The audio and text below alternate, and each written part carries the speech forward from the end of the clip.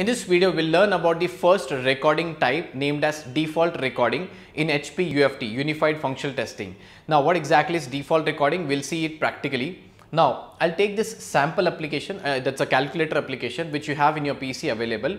I'll try to record default recording mode on this application and see what are the things captured into my repository, into my editor and so on. So, let us see that. So, for that what I'll do is I'll create a blank test named as recording type. So, I'll just right click on this place, add new test.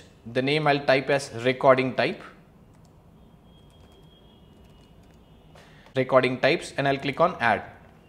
So, once I click on add, I'll just click on this record button. Okay, I don't have to do any changes because already I've selected this calculator. The application is open in the taskbar.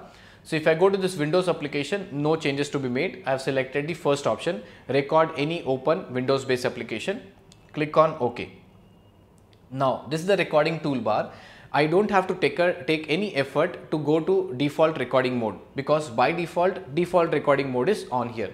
So, you can jump from different types of recording from here itself. Right now, I will not do anything. I am on the default recording mode. I am in the action, recording is on. So, I will open this calculator application which is minimized here. Okay. So, now what I will do is I will try to click on different places and you see what will happen, what scripts will be generated. So, if you see, I will click on this 197. So, I try to click 197, okay, odd numbers, but it says button 2, button 3, okay, it is not able to recognize the object.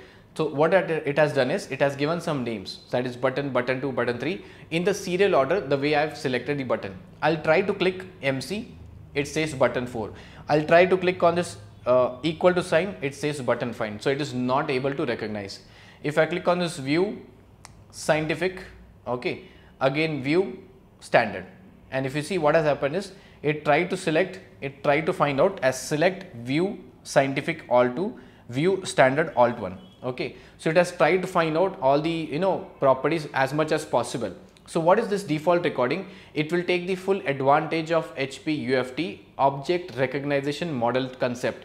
It will try to understand the objects with help of its properties and values irrespective of the position of this application on the screen. If I place this calculator next time here, still it will execute. If I place the calculator on the right hand side, still it will execute. So, there is no boundation of the position of the object or the application in the screen. So, this is the most used default recording, right, default recording mode, and it is very lightweight. You don't have to give more space for this recording, for this test. So, the best one which is used till now is default recording mode, right. So, I hope you have understood default recording mode. In the next video, we will see the other types of recording. That's all for this video.